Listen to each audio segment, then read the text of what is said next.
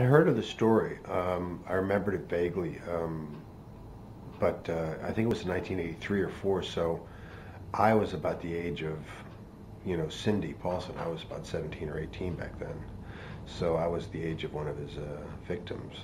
But I remember hearing a story about a guy who, they sensationalized it, like that he went out and hunted people and did these things, and they turned him into a real ogre and monster, and he certainly was those things. But then when Scott sent me the script, I was very interested in wanting to meet Scott and see what kind of person he was, because there's a certain type of person that you don't want to make a film with about something like this, because they might be interested in the action elements, or they might think it's cool, and all that film stuff, and I don't know, I wouldn't want to do that. So I sort of pushed it away because I thought it would have to be the right circumstances to do it, because I didn't want to. It's a very dark subject matter. So, but Scott seemed to really want to tell the story of the system really sort of failing these prostitutes out here, because they really, at that time, they were really not really seen as people in a way, or they weren't seen as equal people. They were seen as sort of, vagrants, and some were missing. But so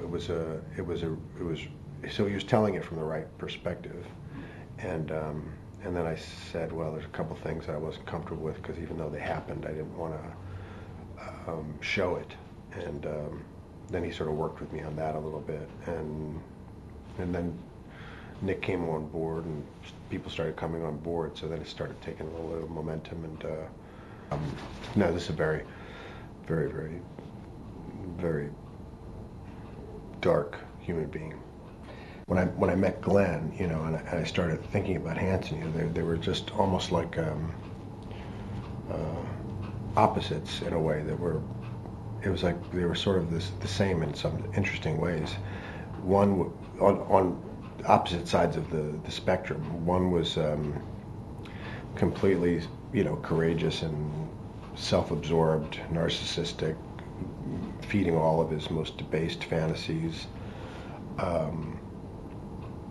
but a brave, courageous guy. I mean, he would fly these super cubs out into snowstorms and go up the top of mountains and to hunt doll sheep with bows and arrows. I mean, he was crazy guy. But Glenn is like a history teacher, English teacher. He's a very gentle man, very thoughtful, student of history, but he's got a fierce kind of will to him. And he just became obsessed with getting this guy, and became very personal. And then I think he actually wanted to face this guy and try to figure out why. Like, he has a serial killer, and he really wanted to understand why they're doing it, or how they can stop him in the future. And I think even though he caught Hanson, I think Glenn felt like he'd failed, because he couldn't. When you try to grasp evil, you don't ever get the answers you want. We don't get the answer we want. It's still, at the end of the day, we still feel like we got scarred by the confrontation, and maybe we put this guy away, but he didn't reveal its secrets.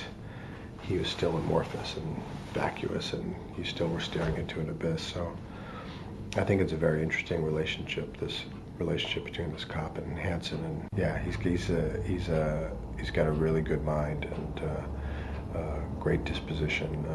He feels like it's a privilege to do this for a living, and to be able to make films, and treats people with respect, and he's collaborative.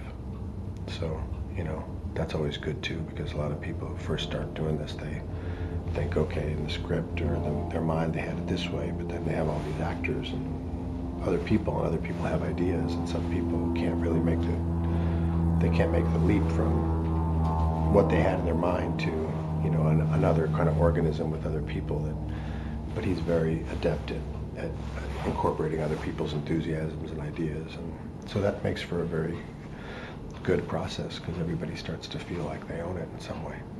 I know when the filmmakers, sometimes in films that don't work, you have the technical department, the camera and the sound and all these other things, and that's its own universe, and then the acting is another universe, and it's almost like they don't coexist.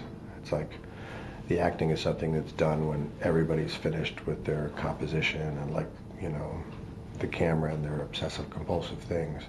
And this and those are the films that usually, you know, seem kind of heavy laden. They don't really have that life. And this one, the actors get hot and the camera guys are just following them, and then they're coming here with energy, and so they're both meeting head on. And that's to Scott's credit for hiring those people. The Jock, the operator, is incredibly energetic and passionate and very sensitive to actors, and so is the DP. So they're always coming around. They're feeding the actors, and the actors are feeding them. And that's not actually as common as you would think. And he understands economy very well, so he doesn't overwrite scenes. And he's stuck with a lot of Hanson's dialogue was a lot taken from the transcript, which is very sort of fractured and has its own weird internal logic to it. So he's just made some very smart decisions about that, to like leave those things in and not try to over-explain things, and then I think as a writer, it's the script performs even better than it reads in some ways, because sometimes you think, okay, that might be a little minimalist, but then when you get the whole thing, it's in context, and you get it on its feet. You know, the scenes are so loaded with backstory that, you know, he did a good job of not overdoing scenes and just letting them be, which is kind of a sophisticated thing, you know, for a first-time writer and director. And Nick is a terrific guy, and I've known him for a long time, and you know, he's very does all sorts of different films, and when he does drama and narrows it down and decides to do this type of film, he's terrific in it. He does all different sorts of films too, though. So I enjoyed, you know, getting to work with him again and having a few scenes. I had a day off on Monday, and we went with one of the producers and went to a helicopter and took it out. And, you know, half an hour away, you're in the North Pole. You're on a glacier with some of the most incredible beauty you've ever seen in the world. Half an hour outside Anchorage. So I can only imagine what it's like up here in the summers. I really want to come back. Yeah. So I'm very into this place. Alaska's good, but it'd be fun to come back and not, you know, not equate it with all these murders and stuff. I can't wait. You know, it'd be really fun to come back and not have all this stuff, thinking about all this stuff.